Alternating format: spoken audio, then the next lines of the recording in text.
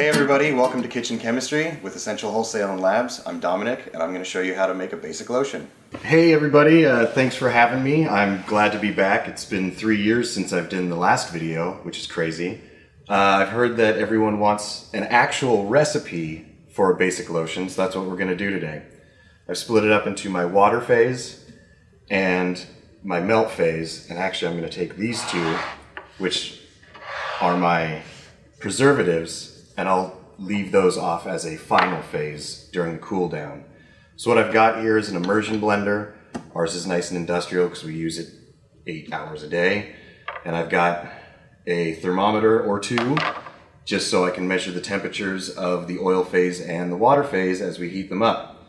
So I'm going to clear all this out and I'm going to start melting the oil phase and heating the water phase. Alright, so I'm going to start by combining my grapeseed oil, olive oil, my emulsifying wax, and my stearic acid. And this recipe will be posted down below by pressing the more button, I believe. The guy behind the camera keeps nodding, so I guess I'm right. And now I'm going to toss my thermometer in there and stir it up and just let it go, because this is going to take a minute. So now, got my water phase and my emulsion blender. So now I'm going to take my water phase and add my pomegranate juice powder to it and my emulsion blender and start off slowly mixing it up until it's fully hydrated.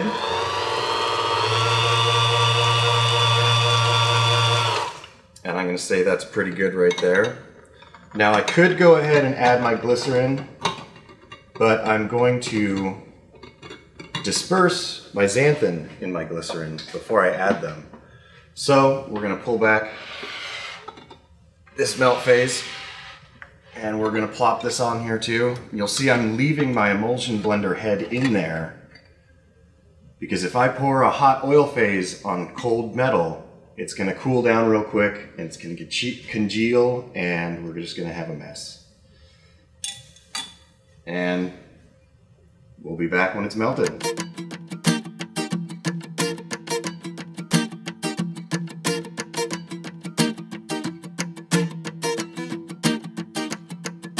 Right, so after the movie magic happened, we now have a 150-degree melt phase, which I'm going to take off.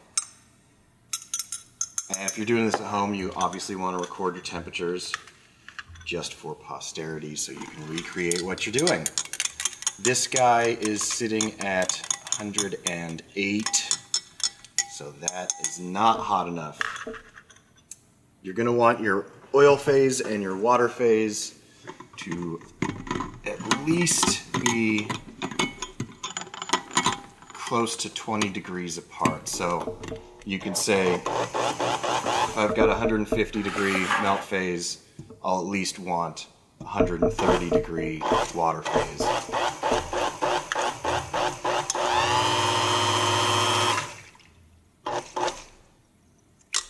So we're going to have to cut back to this when it has warmed up all the way.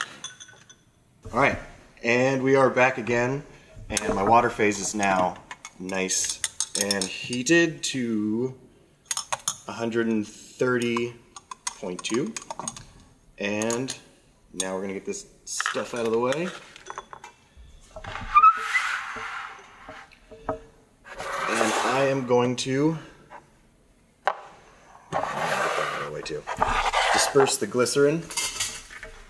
I'm going to disperse our xanthan gum into our vegetable glycerin, just so it doesn't fly all over the place when I try and pour it in there. And that's good. We will get that out of the way. Put this guy back up. It has a million threads.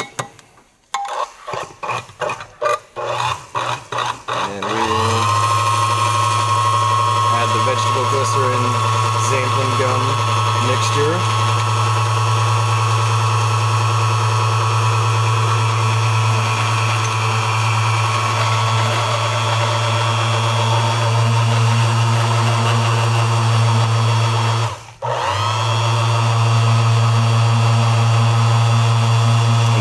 Xanthan gum as a stabilizer. Now slowly add an oil phase, or melt phase.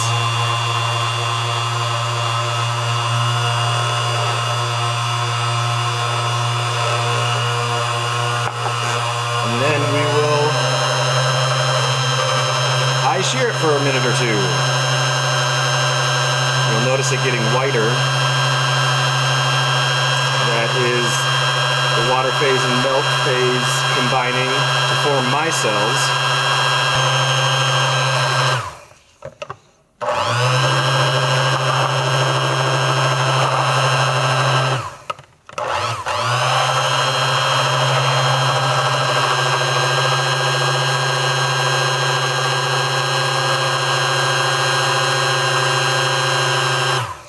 Alright, I'm about to add the final phase. And I took the temp and it has already dropped down to 124, and it's going to continue dropping as I mix it. Our final phase includes phenoxyethanol and tetrasodium glutamate diacetate, which is the chelator. So let's toss these in there.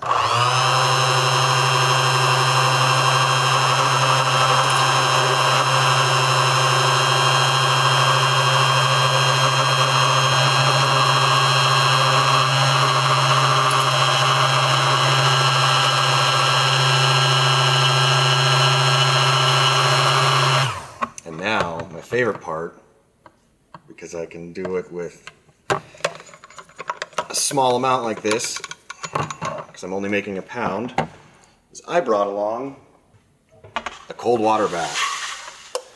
Now obviously this isn't going to work if you're trying to do a cold water bath on a 5-gallon pail, but in this case, it'll drop the temp real quick.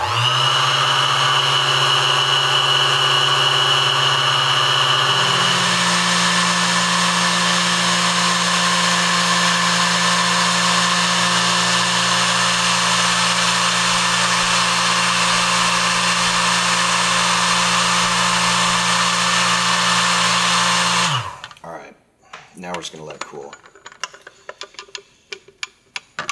So we're going to let this cool off for a little bit, and we will be back in a few.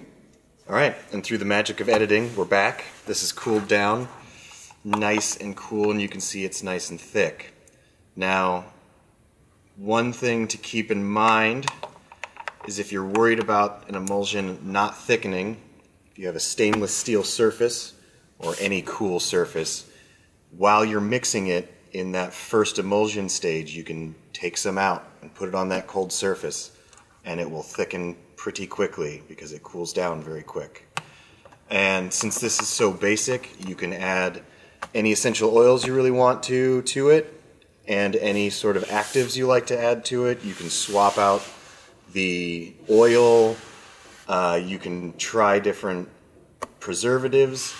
When you try different preservatives, though, you need to make sure you know how much they need to go in at, and also you need to pay attention to, if you start adding more essential oils or adding more additives, that you look at the percentage that the preservative is in at, because you are dropping it every time you add other stuff to it. So other than that, this is a fun little emulsion that is easy for beginners and can go a long way for people who have made these a million times. Thanks for joining us. Again, I'd like to say that I do enjoy doing these videos, and if you have any comments or suggestions for other videos you'd like to see me in, or at least my hands, and hear my voice, let me know. Thanks.